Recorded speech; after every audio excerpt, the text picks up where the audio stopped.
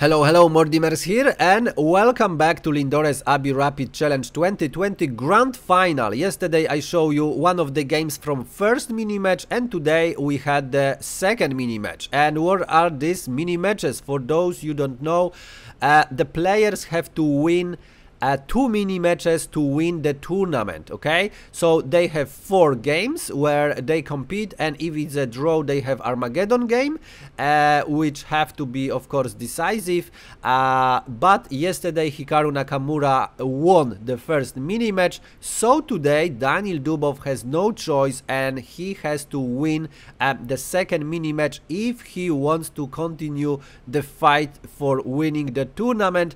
And already in the first game we had a very interesting encounter, so without further ado, let's see what happened on the board. Hikaru Nakamura plays as white and he opened with e4, and Daniil Dubov plays c5. We have knight on f3, knight on c6. This is Sicilian Defense, and now not d4, the main line of the Sicilian Defense, as Daniil Dubov plays a really great Sveshnikov variation. He is a second of Magnus Carlsen, and Magnus Carlsen played that couple of times during the World Champion match, so definitely both of them knows that very well. So Hikaru goes for different line and he plays c3. We have knight on f6, now attacking the pawn on e4, and the pawn cannot be defended with the knight, so we have e5 attacking the knight, knight on d5, and now bishop on c4 attacking the knight, which is unprotected. So knight on b6, now attacking the bishop, which is also unprotected, bishop on b3, and now c4 kicking the bishop. We have bishop on c2. And as you see, both players advance their pawns to the enemy territory, so this pawn on c4 actually controls d3 and b3, which can be pretty annoying. It's, you know, preventing white from harmonious development, but also e5 pawns do the same. Here what usually black plays is queen on c7 or d6 with the attack on the pawn, and usually white just take it, but Daniil Dubov played d5 and saying, okay, if you don't want to take it, I am fine with that, but your pawn not gonna have easy life, you know, on e5 without the protection of your friends. And now d4 is not really possible because I'm gonna take it. So we have e takes on d6, which is the main line here, queen on d6, and castle by white. Bishop on g4, pinning the knight, and it's very annoying pin because the knight gonna jump to e5, so it's pretty annoying. So for example, if you would like to play something like d4, you know, make the developing move of d4, why it's not possible, it was tried in the past, but the games were usually lost by white, and d4 is not really great because after taking the pawn, bishop on d3, black can simply castle, and look at this is a lot of pressure on the d file. This is still on the board, knight can still jump on e5, very unpleasant position for white. Also b3 is not the greatest idea because of this knight on e5, so this is definitely very annoying pin. So what here usually players play as white is h3 kicking the bishop, or rook on e1 controlling e5, okay, with the double control of e5 the knight cannot be moved there. And also another idea is queen on e2, and this is what Hikaru Nakamura played. And now again, this game was played couple of times. Queen on f6 looks like the most logical idea here, attacking the knight twice, trying to double the pawns on f-file. However, after bishop on e4, knight on e4, white gonna take the pawn on b7. It was played already, and it's a very sharp line, and Daniil Dubov still has the king in the center, so he definitely want to avoid that line. It would be very risky plenty for him. Also e6 doesn't look really great, because now white has the time for playing, you know, something like b3. This pawn would be under attack, and now the rook, you know, get the semi-open a file to play, and it's a really good position for white to continue. So instead, Dubov plays queenside castle, and now d4 is still not possible, because if Hikaru Nakamura plays d4, we would have c takes on d3 and losing the piece. So this would be just lost for Hikaru Nakamura, so he cannot play that move. So he play knight on a3 instead, attacking the pawn twice, and Daniil Dubov play queen on e6, defending again, and also attacking the queen and asking Hikaru, maybe exchange the queens. Hikaru agrees, so we have queen on e6, bishop on e6, and now b3. So finally Hikaru gonna remove the pawn on c4, and then maybe he has a chance to play d4. We have bishop on d5, now making a space for the pawn, preparing to develop this bishop, but also attacking this knight, okay, and doubling the pawn on the f-file would be very, very bad for white. So we have one game in the database where knight on g5 was played with some pressure on f7. However, after h6, of course, f7 is for now defended, and knight had to jump to e4. Then we had e5, and very, very complicated game. Look at this position. White actually managed to win. So this is one of the possibilities to play, but Hikaru goes for this pawn, but as it's so annoying. So we have b takes on c4, knight takes on c4, and knight takes on c4, and now bishop takes on c4 with the attack of the rook on e1, and this position actually was rich as well, and h6 was played, okay, h6, d4. So white were very happy with this d4, and the game continued, ended in the draw. So that's another possibility. However, Daniil Dubov want to be annoying again, and he played bishop on d3, blocking this d pawn again. We have bishop takes on d3, rook takes on d3, and now finally Hikaru goes rook on e3, and now d4 is possible. After rook on d7, however, he didn't go for d4. d4, e6, very natural moves, and now this bishop has to be developed somehow, and the game could be very, very equal. However, Hikaru thought, okay, I don't want to stay with this bishop on c1 and developed it so poorly, so maybe I just exchange this bishop. So we have bishop on a3, e5, bishop on f8, rook on f8, and now in this position, of course, d4 is still not possible.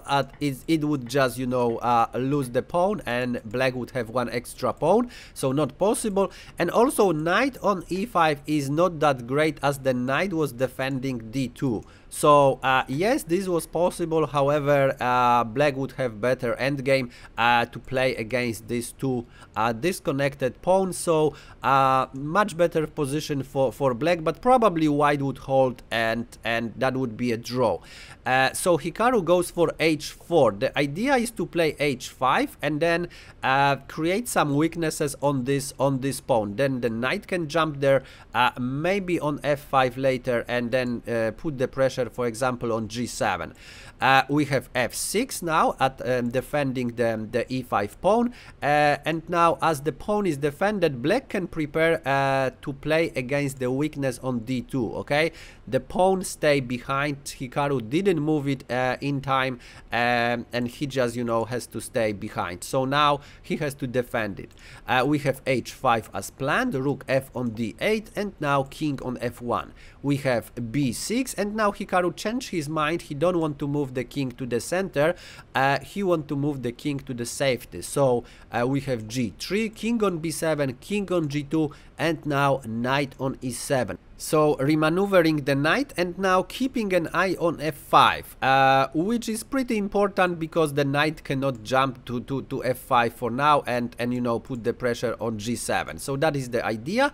However, now we have rook on e4 by Hikaru Nakamura, preparing d4. So the knight, you know, was defending d4, so something has to be done, and Daniil Dubov jumped immediately to d3, blocking this poor pawn on d2 again, and he tries to be as annoying as possible.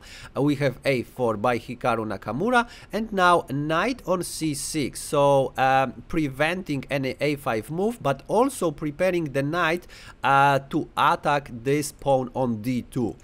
We have rook on e2, so now preparing to defend that. Knight on a5 as planned, rook on a2, and now knight on c4. So for now, black attacks the pawn 3 times. But also the pawn is defended 3 times, and of course is in favor of black, as black can just bring the king, maybe this way, then push e4, remove the defender of the pawn and win that pawn. So being passive is never a good idea, so Hikaru tried to counter attack on the king side. We have g4, rook from the 8 rank to d5, and now knight on h4 as planned. That was the long plan of Hikaru Nakamura to attack on g7, but now black gonna win the pawn, so we have rook on d2, and now knight on f5 as planned. Rook on a2, rook on a2, so now the rook is just far from the action, and now g6, so Daniil Dubov say, I don't want to lose that pawn. H takes on g6, h takes on g6, and now knight on e7, attacking the pawn and attacking the rook as well. We have rook on d7, attacking the knight, and the problem is that knight cannot take on g6, because actually after rook on g7, knight h4, white would achieve nothing. Actually, after king on h3, the king would be cut on the king side. The rook can, you know, control all this g file, and black king, you know, can just enjoy picking up the pawns and win the game. So definitely not good idea. So knight on g8 instead, attacking the pawn on f6. But now we have f5, g takes on f5, g takes on f5, knight on h6, attacking the pawn, and now simply rook on g7 with check, king on f3, and rook g5, defending the pawn, and also another pawn is defended. So it's a pretty solid structure. We have knight on f7 now attacking the rook and the pawn, but as the pawn is protected, then rook just moved to h5. We have king on g3, but as you see, I show you already this structure played by Akiba Rubinstein, where the pawn and the rook can protect each other, and the king cannot approach, as all of these squares are actually protected. The rook protects here, and the king cannot just come, and in this position actually cannot also come here. So it doesn't really matter, as the rook is also defending, but this is very interesting, and it's also idea for you if you would like to learn how to, you know, how the pieces can be coordinated. So especially in this case, the pawn and the rook can be very, very effective. We have rook on h7 by Hikaru Nakamura, knight on g5, now attacking the rook, and rook on d7. So rook did everything on the king side what was possible, and now going to win couple of pawns. We have rook on c2. It's possible, however, it's not that great, as it's very, very passive move, and after rook on d1, this rook gonna be very annoying anyway. So, for example, knight on f3, defending, but then just bring the king, king on c6, king on h4, king d5, king g5, king e4, so king is on time, and now knight h4, maybe try to win the pawn, however, rook g1, it's very powerful, and after king f6, f4, f3, and now king can go to d3, win that pawn, and of course the game. So this king is still behind, and that's definitely not the way to play chess. You know, being passive is always bad idea. So Hikaru plays king on h4. He tries to, you know, get the king around and win this pawn somehow from behind, but it's very, very slow. So we have rook on d3, king on h5, rook on c3, and now Hikaru wanted to go king on g6. However, he mouse slip and he played king on h6, and his reaction was hilarious. He just, you know, roll his eyes and like start to laughing at that. But the position is already lost, so doesn't really matter. And commentators in studio said that it's better to have the mouse slip when your position is much worse, when you're losing, that you're gonna be aware in the future, and it would be very, you know, annoying if it happened in the very sharp position where you have to be very precise. And Hikaru doesn't have much of the mouse slip, but of course from time to time it happens. We have king on c6, so Daniil Dubov wins one move. We have king on g6 as planned, and now f4. Knight on e4 now by Hikaru Nakamura, attacking the rook. So rook on e3, asking to exchange the rooks, and of course that's in favor of Daniil Dubov. So we have rook on c2, and now rook a4, just winning another pawn. So now 3 pawns extra, and definitely one position. We have king on f5, bringing the king somewhere to the center, maybe in front of the pawns, but it's still far away to do that. So here Daniil Dubov play b5, defending the knight, so the rook can go somewhere. We have rook on c1. The knight is of course pinned, but the rook has a lot of freedom. So rook on a3, rook on d1 now, and b4, so pushing the pawn. And now rook on d8, and here do not underestimate that move, because if you just simply, you know, say, okay, I'm gonna you know, move my pawn and I'm gonna win the game, it's not really that easy, because that actually would just draw the game. Can you believe that? Because after rook on c8, what you gonna do with this king? King cannot go to d5, as that's just unuseful move. So probably king on b5, but now knight on c3, attacking the king. And if king still want to keep an eye on the knight, as the knight is attacked, as you see, and play king on b4, this knight can, you know, just check you forever, and that would be just a draw. And if you want to give up the knight, which makes some sense, but it's still not winning, because after king on a5, rook on c4, b2, knight b1 can be played, and after rook on a1, knight c3, this is just a draw. This is just a draw. So definitely cannot underestimate, you know, this little rook behind. So knight on b6, now defending c8. However, it's in the cost of the one pawn. So we have king on e5, and now king can, you know, run to help, you know, defending. However, it's too late, because we have b3. Rook on d6 with check, king on b5, rook on d1 going to the front, king on b4, king on d4, rook on a5, threatening the very nasty skewer, winning the rook. So knight on c3, and actually in this position Hikaru Nakamura, after making that move, he resigned the game, because yes, he prevents rook of moving to d5, however rook can also move to c5, and now the knight is under attack, and wherever the knight moves, it's just losing. So of course after moving here is a checkmate. So that's the first thing, and if the knight is moved anywhere, then the rook is gone. Okay, so that is gone. Also the knight is gone, so it doesn't work. And also if rook on c1, this also doesn't work, even it looks good. However, rook can just pick up the knight, and after taking just promote the pawn and win the game.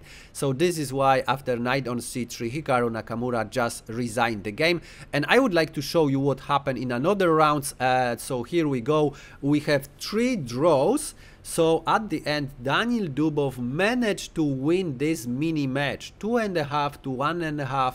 And here are also the results. So as you see, Hikaru Nakamura won first mini match, Daniil Dubov won the second one. And today we're gonna know who's gonna be the winner of the tournament. So stay tuned, and if you want to see, press subscribe, smash the bell button, and if you want to support the channel, drop the comment. That's very important for me. And thanks for watching, and see you in the next one.